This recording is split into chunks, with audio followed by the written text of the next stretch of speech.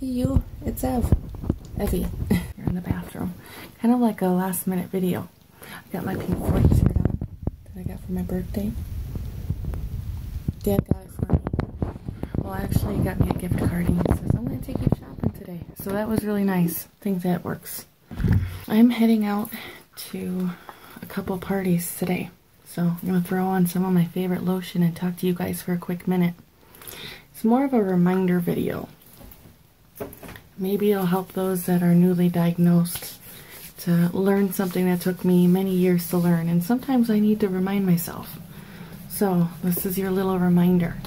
No matter where you are with having fibro and whatever else kind of health issues, you're damned if you do and you're damned if you don't. You can never win, okay? You're going to have people that are going to be worse than you, and you're going to have people that are better than where you are right now. I think fibromyalgia can progress. I really do. I know they say there's no real science behind it, if it's for sure, but I don't know. Based on talking to so many of you spoonies and my own experience, I think experience says a lot more than what any kind of paper say. You know, like when you're feeling your worst, when you're just feeling so crummy, you're having a hard day and not understanding how you're supposed to handle this all the time.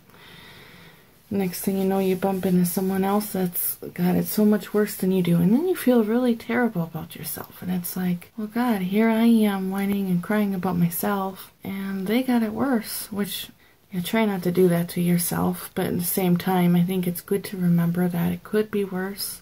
Like I always tell you guys, my legs are killing me, but I got legs. I'm able to use them. You know, that kind of thing. Then you got people telling you that, oh, it must be nice to be able to get out of your house and do this and that. And you have to. I have to get outside the house.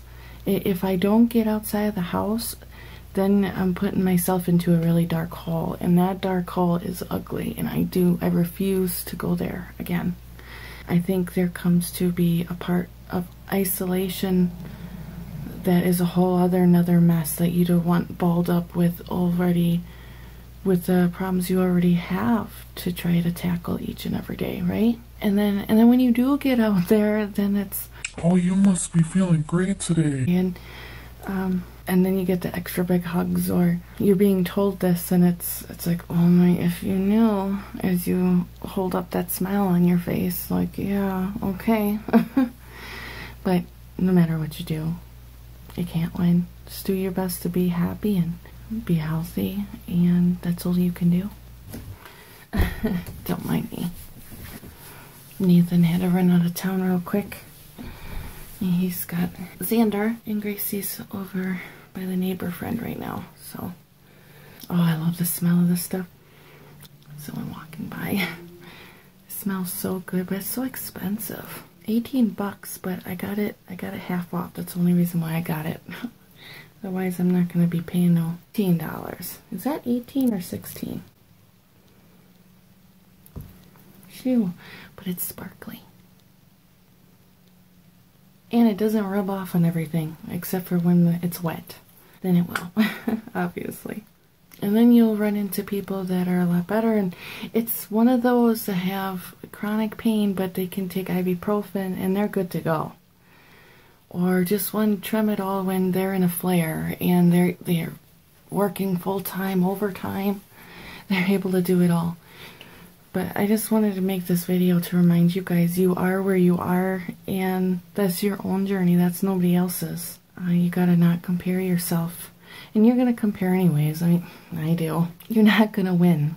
That you just gotta do your best do what you know works for you. I think it's really important to keep challenging yourself no matter what. Because like I said before, if you're able to use those muscles, do what you can to use those muscles, because you don't want to lose them. You know, constantly challenging yourself, but not to kill yourself.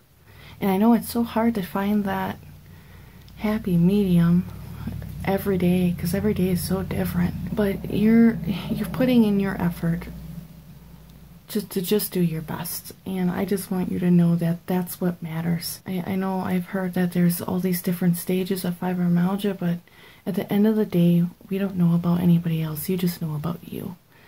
So don't be beating yourself up because someone else has found something that works for them, or because there's others that are saying they wish they had it like you did because it's so much easier to be you. They don't know that. They have no idea. And even if it was, you know, it's your body, and you're gonna do what you can for yourself at the end of the day, right? As I'm heading out to this party, we have a friend's birthday party, and then my cousin is having a farewell party. They've been high school sweethearts too, her and her husband, and then they have a cute little girl, Abby, and they've always wanted to go to Washington, so now they're choosing to go do it, which I think is awesome. Last time I seen her was when Mom was in the hospital, or just after Mom passed away. I'm not sure. That time was pretty foggy yet, but it was somewhere around there. So it'll be nice to catch up with her, and this is how I'm going. I'm clean. That's all that matters. So I'm going to let you go with that. I just wanted to let you guys know you're already damned if you do, damned if you don't. You can't win no matter what you do, so just do your best. Alright, anything you hear from anyone, take it with a grain of salt. And you know, maybe there are certain things you can apply to yourself. Like I told you, like almost everything in moderation. I have found good balances for me. I ain't got it figured out. It might look like it sometimes, but I hope you guys are doing alright. If not, hang in there. I'd love for you to subscribe, join our Spoonie fam, and comment below. Let me know what you're up to, or you have anything you'd like to throw in a mix, or if you relate. I'm pretty sure quite a few of you do know exactly what I'm talking about. But the comment section is always my favorite part. The video is the part where I get to talk to you, but the comment section, you guys always just add to it. It's my favorite part. Alright, love yous, and I'll see you soon. Bye-bye. Even though we got no money, for sure it's so funny. Yeah, everything's better with them. We're just like, ooh.